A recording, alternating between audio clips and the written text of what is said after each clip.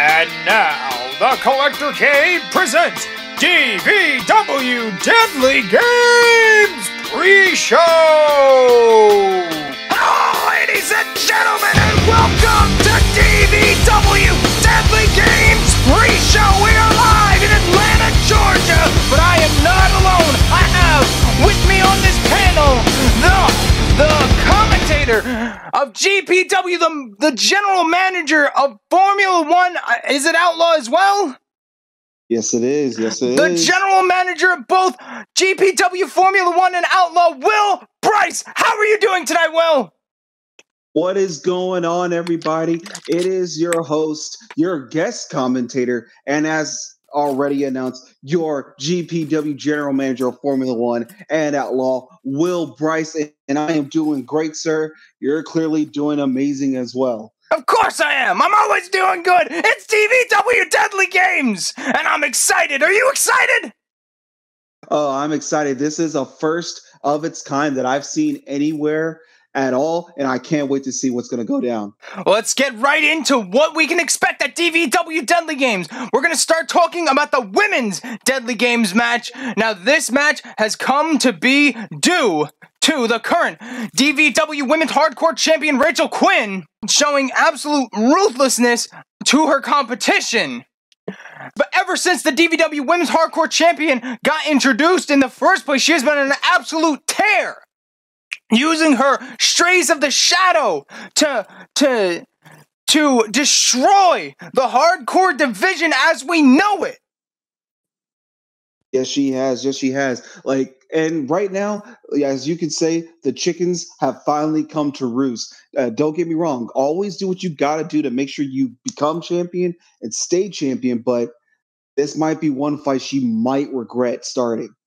Yeah, the 4 confirmed entrants so far being Amber Young, Roxanne Dean, Jane Voorhees, and Trixie Decker. Now, I'd love to talk about any of these other participants, but let's talk about Trixie Decker.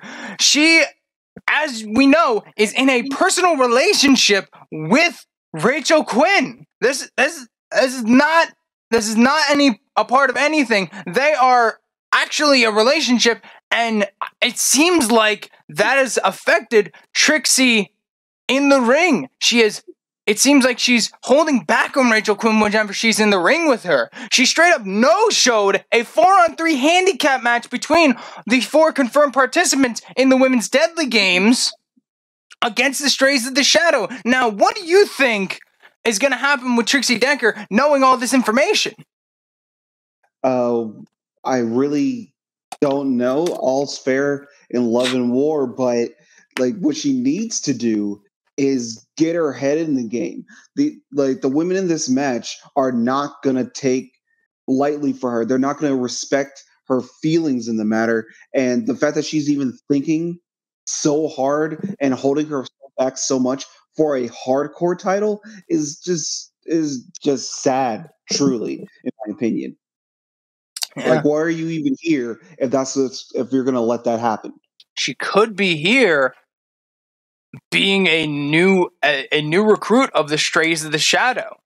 Again, not only is Trixie Decker in a relationship with Rachel Quinn, but also Noah Liger of the Strays of the Shadow. There's a personal feeling towards a lot of the members in that group. So what side is Trixie on going into this match? We're going to have to find out later tonight. But speaking of women's titles, the Women's World Champion is on the line in almost such as a brutal match as the Women's Deadly Games, as Lulu Bates challenges the matriarch Maria Wolf in a first blood match, possibly a first in this illustrious business. What do you think about this match between Lulu and Maria, Will? Well, I mean, when it comes to Lulu, I respect the fact that she chose to not go with her strengths, but to go against, I guess, Maria's strengths. In a sense, like saying, I can go up into your yard and take it over. I don't think that's what's going to happen. We've seen what happens when Maria gets mad, and if you're going to try to make her bleed, that's just going to make things worse. Definitely is. The matriarch has been an absolute tear for months now. Ever since winning the second City Dojo War Maidens champion, once she held that belt out high, she has been nothing but dominant. So Lulu has quite the challenge ahead of her. But moving towards that, we're going to go on to another truly brutal match for the DVW I Am the Table champion as Dante Hex and Extreme Ortiz go head to head in a match that the champion has picked, and it is a flaming tables match. Whoever loses this match not only is not walking out with that splintered title, but is going home with burn marks, with on fire. What do you think about this match, Will, between the vicious Dante Hex and the champion Extreme Ortiz? I don't even think it comes down to anything about who's vicious, who's stronger, who's better. It's just the fact that you have to be smart about this. You're about to burn your skin. That's not gonna change. That's not gonna go away anytime soon. So you need to be prepared mentally, physically, emotionally, because fire is what's real. It definitely is, but I don't know if Dante Hex knows anything about emotions. He's just a monster, as we've seen these past few weeks. Ever since debuting, just destroying people like Radio Rex, destroying people in our tables division, and has put the champion on notice. But the champion is not backing down. It's going to be an interesting match. But speaking of the tables title, we are planning way in ahead by implementing a best of 7 tables match. This was confirmed on Twitter. Alistair put out the challenge to Mads Murray, and we now have match number 1 of the best of 7 tables match to go to right now. Thank you, Tone. Hello, everyone. My name is Devontae Sewell. I am your commentator here on the pre-show of Deadly Games coming from All-Star Wrestling, and I cannot wait to call the action that we're going to be seeing here tonight. And we're going to be starting things off with the first of the best of 7 tables matches between Alistair and Maz Morty.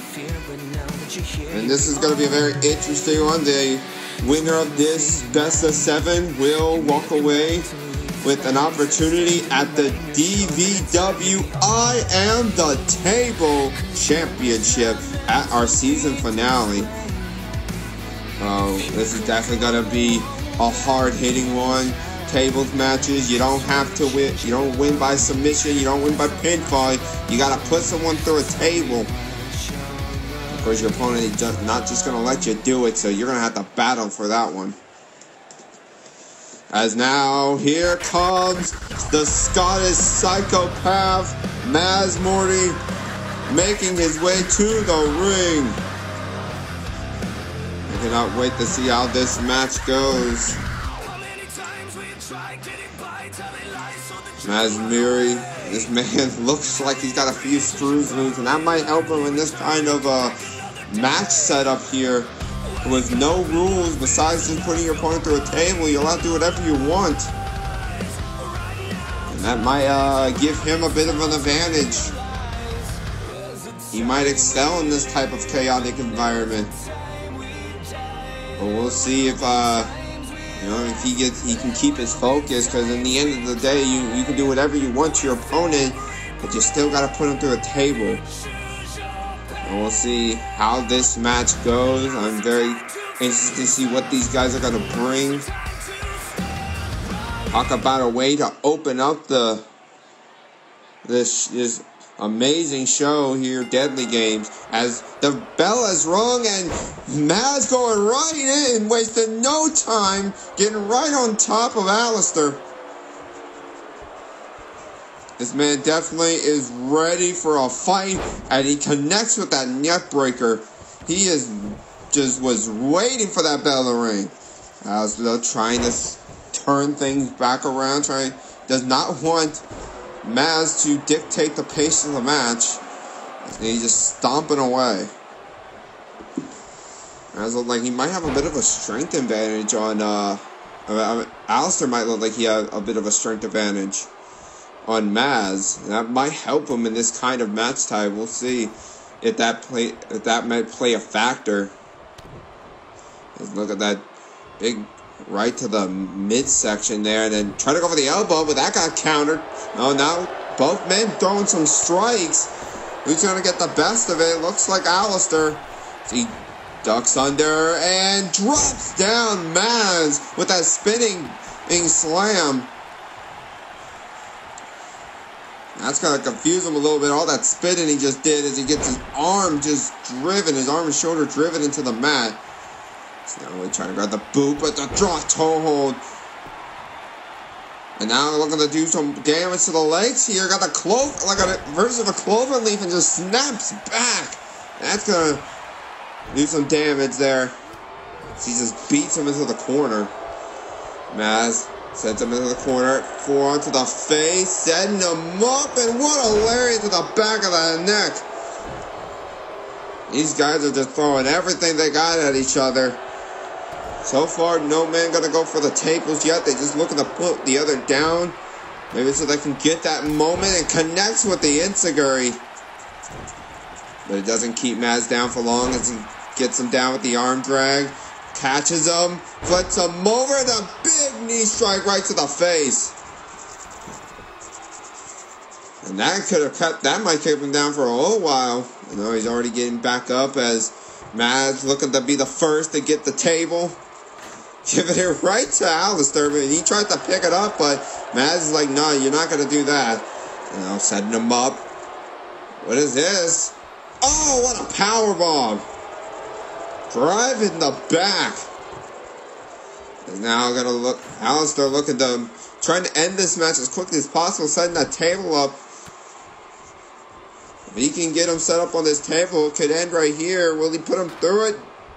No, just beating the face right into the mat now. Might be trying to go for it now, but no. Got it reversed into a scorpion death drop there. What is Maz looking for? Maz using the table as a weapon. Not going to put someone through it, but it's definitely going to do some damage. But Alistair able to counter, but he gets countered with that version of a jumping complete shot. Maz calling to get back into the ring, but he gets just driven down a tactical way. Definitely seems like Alistair has a game plan, looking to end this as fast as possible. Doesn't want to be in this match longer than he needs to as he goozles Maz and just drives him into the mat. There's that power I was talking about. It looked like he might have a bit of a power advantage, and you might just saw the back of the head just snapping onto the mat. You know, setting him up. Only tries to grab a hold of him, but a kick to the midsection, stunning him just momentarily. Will he try to put him to the table this time? Alistair setting him up. Oh, he's got him with the pump handles through the table. And Alistair able to pick up the first win in the best of 7. Congratulations to Alistair there. I did mention, I was wondering if Maz was going to be able to stay focused and be able to actually go for, you know, the win of the match, but instead of trying to get Alistair to the table, he unsetted it up and tried to use it as a weapon. Maybe a little too unstable for a matchup like this, but there you have it. Alistair immediately ending this match, gets the first win. Congratulations. Can't wait to see where the rest of this best of 7 goes, as we'll be moving on to our next match. Back to you, Tony.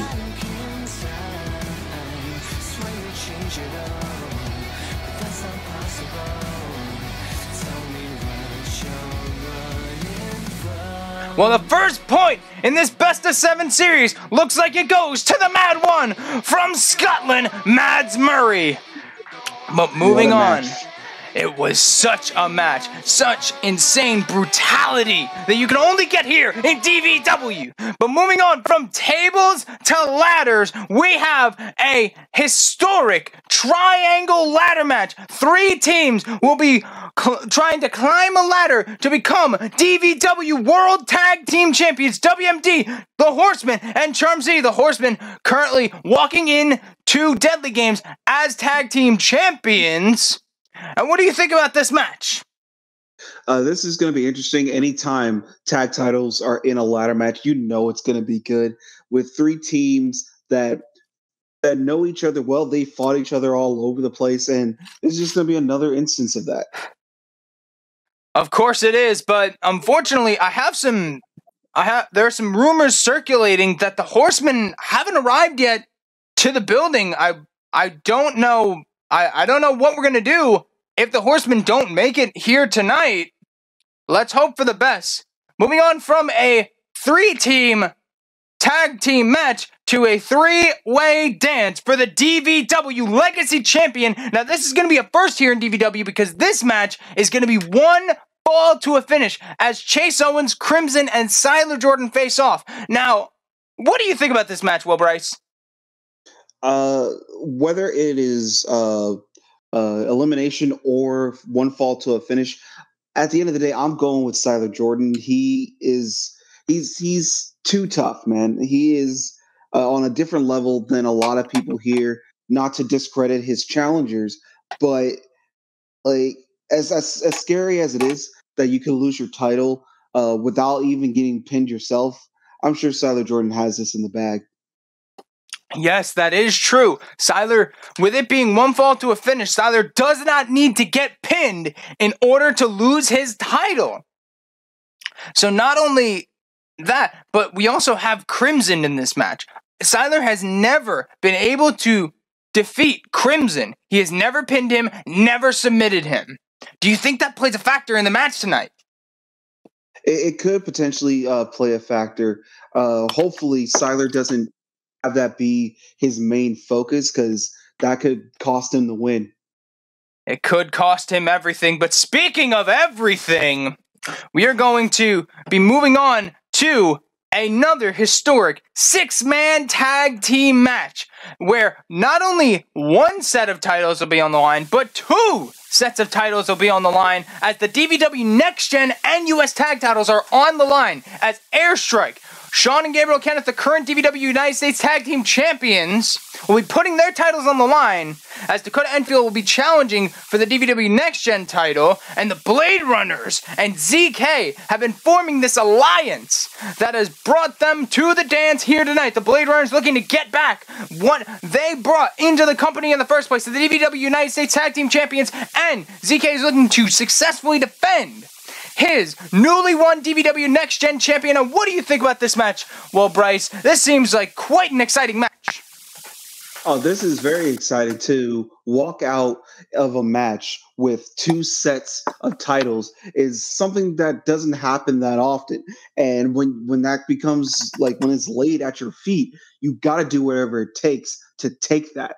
And for this one, all 6 men, they need to stay focused. They need to have a game plan, and because that's the only way you're going to win this and make history in a sense. It definitely is. We are definitely going to be making history tonight here at DVW Deadly Games, as no matter which team wins, we will be crowning new champions, as both belts are on separate teams. It's going to be interesting. Like, I can't wait to see it. I'm definitely excited for it as well, but we are going to move on to a match that's going to be crowning a number 1 contender for the DVW Next Gen title, and we'll be going on to 4DX to be challenging for that title, as we have a 3-way dance between Jason Ramirez, Christian Shirley, and Yasuhiro Motada to go to right now. Let's send it down to Devontae.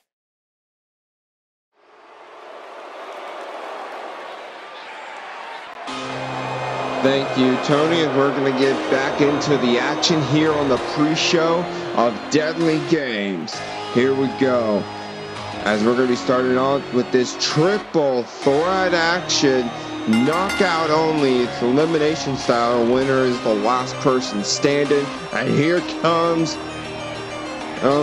Yasuhiro Momoto, a KO artist if you ever seen one. This man, his matches have been lasting no longer than a minute.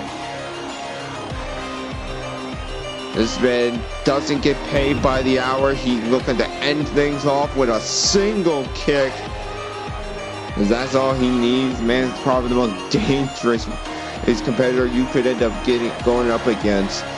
as he has just been destroying everyone he comes up across from what I've been hearing.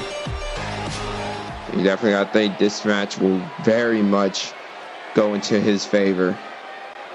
We'll see how his opponents will look to handle Yasuhiro, as here comes the second man of this triple threat match, Jason Ramirez. And Jason Ramirez, I am very familiar with. I've called his matches over at All Star Wrestling. He is quite the competitor. No nonsense. He wants to get the job done. He wants to be at the top. And he's had some great battles, some quick ones too. I've actually known for him to had some quicker matches back in All-Star Wrestling. So we'll see how he handles that here. Maybe a match like this could benefit him, but we'll see. As Ramirez not taking not being quick about his entrance here. He's taking time, maybe trying to just using the extra time in his entrance, get more of a game plan, trying to think what he's gonna have to do to deal with Yasuhiro Momoto. It might benefit him to maybe even work with the third person of this match. Might as well call this a handicap match. If in my opinion, call this a handicap match, because I'm working with the other guy to go up against Yasuhiro. As speaking of the third man of this three-way match, here comes Christian Shelley.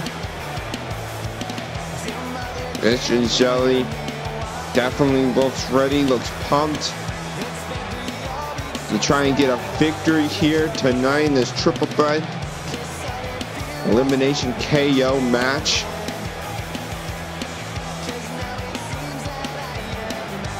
As Shelley trying to psych himself up. He knows he's about to go into a very much in a dangerous match.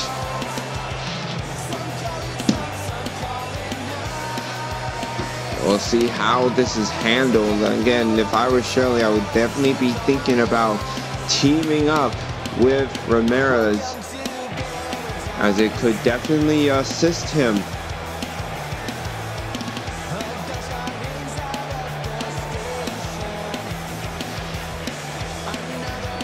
We'll see though how he will handle this.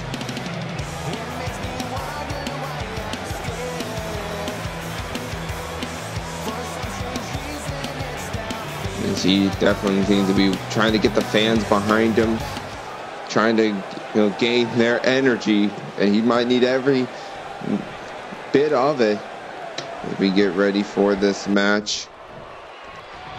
As here we go, the ref rings the bell.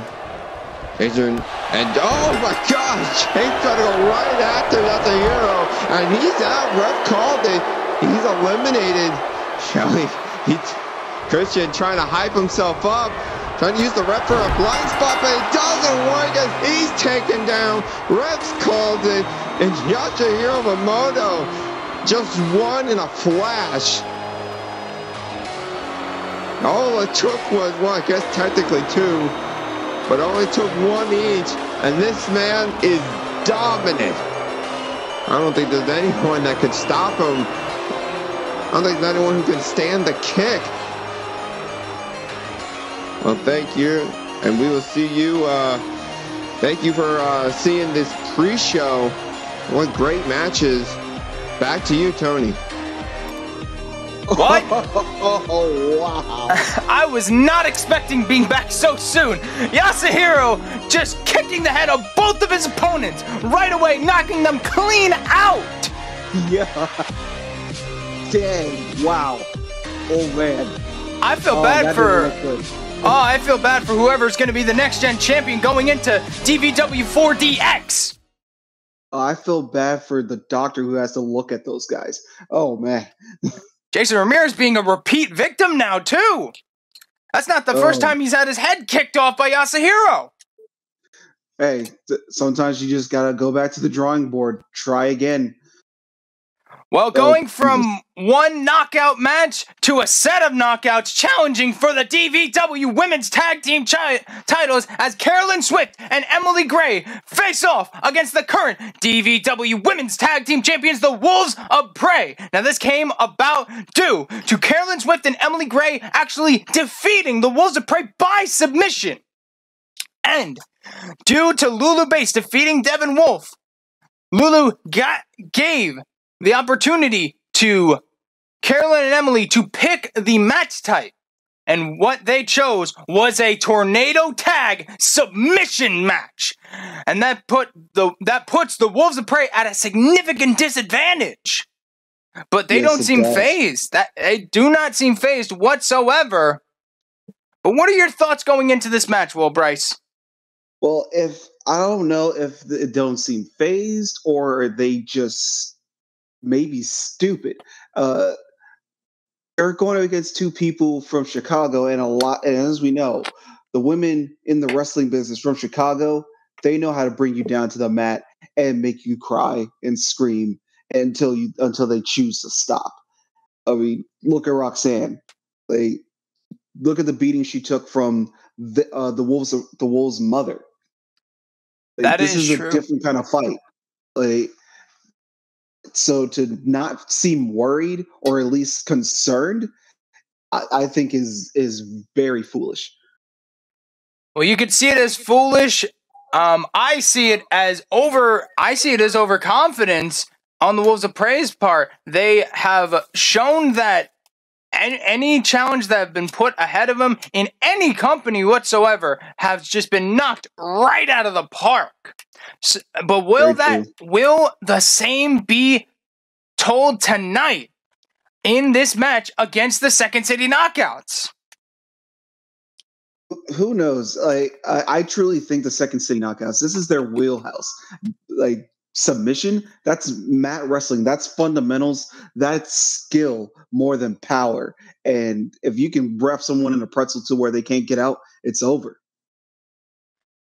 Well, speaking of dominant champions, one of the most dominant champions we've ever had here in DVW, Max Maximus, and his historic DVW Undisputed United States Championship run could be in jeopardy as he takes on the big-time drunk himself, Matt Rush. Now, it seems like Max doesn't really care for this match as he was promised a match against the boss, Riley Wolf.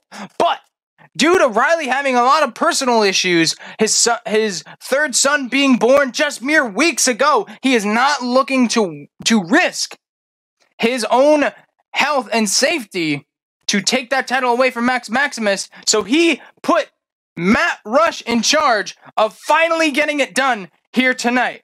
What do you think about this match, Will Bryce? So you chose a drunk. Really? You chose a drunk. Okay. This is Max Maximus we're talking about. If you're gonna send someone in to fight on your behalf, you don't send in a drunk. You send in someone like Siler. You send in someone like Kyle or Lance. No, you send in Matt Rush. Really? Okay. Max is winning. Max is winning. Max is winning. There's nothing more I need to say about that. Just Matt Rush. Okay. Now, I got an interesting question for you. Originally, this match was advertised as Riley Wolf versus Max Maximus. What do you think that match would have looked like if we were to see it tonight? Though, unfortunately, we're not. It's actually something I was looking forward to. It would have actually been very interesting. Both Max and Riley are very similar in their style. They're both very strong, but they're also very agile at the same time. It would have been very nice to see almost two mirrors fighting each other. It would have been very fascinating. But sometimes, family comes first. But you make such a fervor to try to take down Max, and then you walk away because it sounds like you're scared.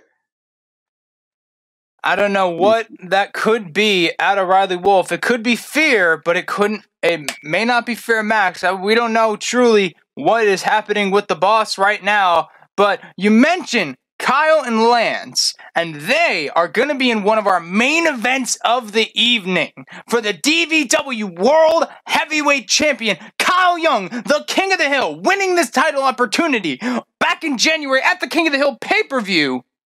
In a 30-man battle royal, he survived it all and persevered, and now he's looking to take his spot firmly as the face of DVW, but in his way is a man that's been here since day one, has been in the top since day one, and has put this company on his back since day one. So Kyle Young has to go through hell and back to prove that he has what it takes to be the face of DVW. Now, what do you think of this match, Will Bryce, between these two titans of DVW?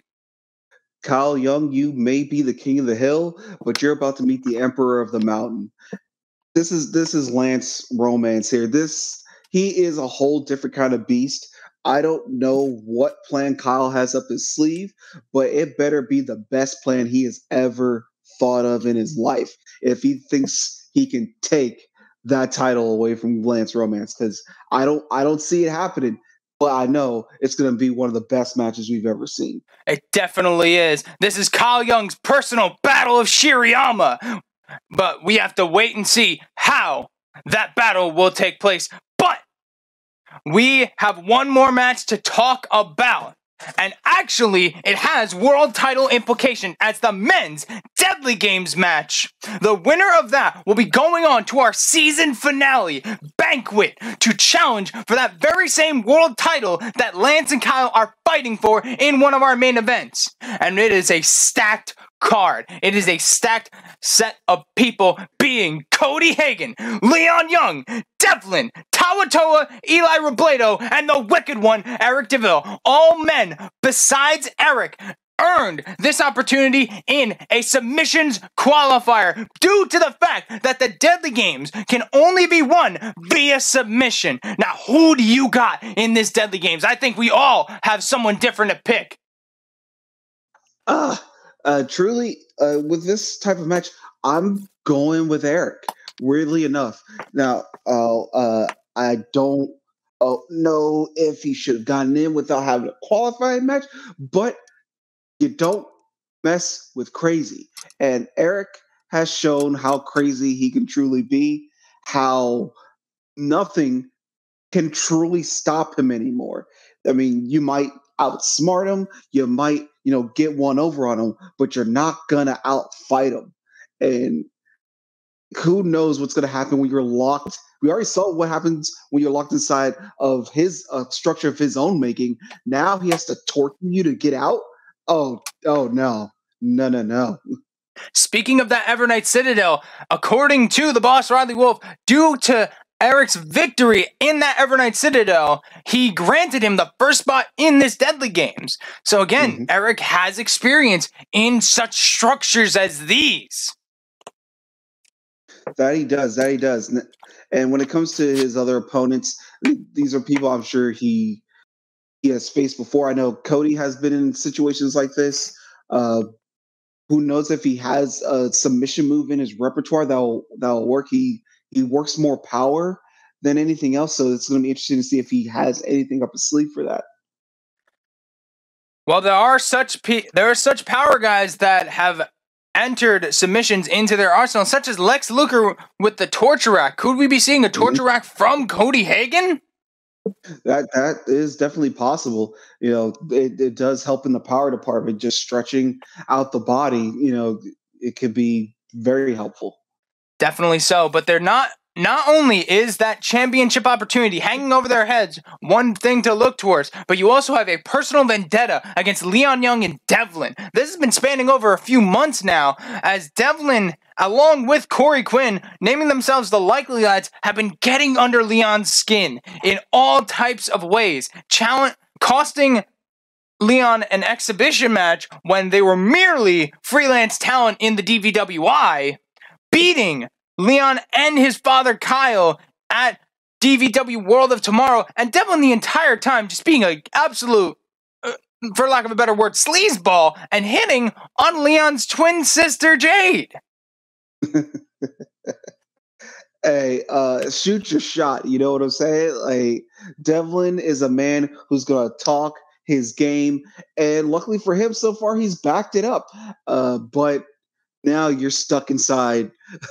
You're stuck inside to steal with a man that hates your guts, and anything goes. So, hope you're ready for the consequences.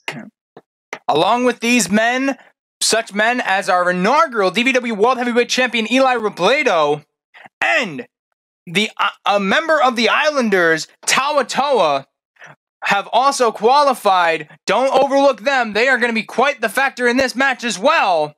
Mm-hmm. I think we already talked about predictions. I think we are almost out of time. So, just final thoughts on DVW Deadly Games in general? Get ready for a wild ride. The dead are coming alive. Have a good time. Couldn't have said it any better myself. If you look in the live chat right now, there should be a link to DVW Deadly Games. Make sure to click on that link, set that reminder, click that like button. Make sure to let the mods know that you are in the chat and you are ready for DVW Deadly Games. From everyone in the back and